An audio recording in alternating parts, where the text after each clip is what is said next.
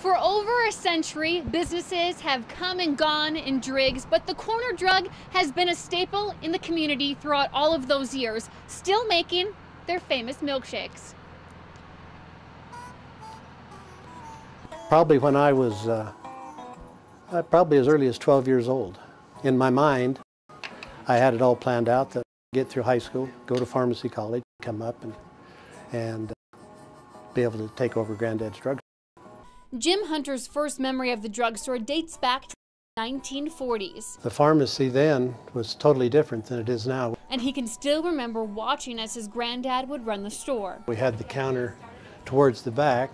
As a child, he would leave school early to get everything ready for all of the students who would come by for an after-school treat. Thing here you'd take and you'd fill those with ice cream.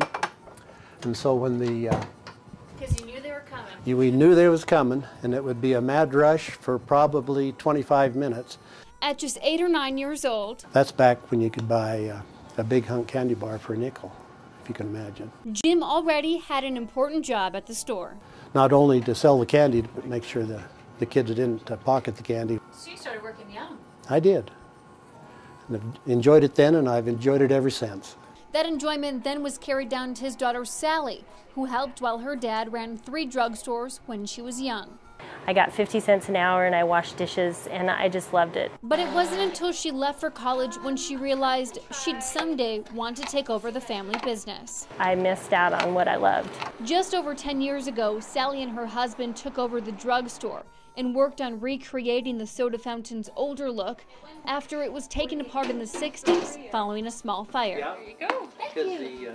We had a lot of really positive feedback. People were really excited. It looked like it looked when they were young. And though they've had to make a few changes, the overall environment and hospitality is still the same, filled with laughs and that everlasting history. In Driggs, Melissa Hackney, KPVI News 6.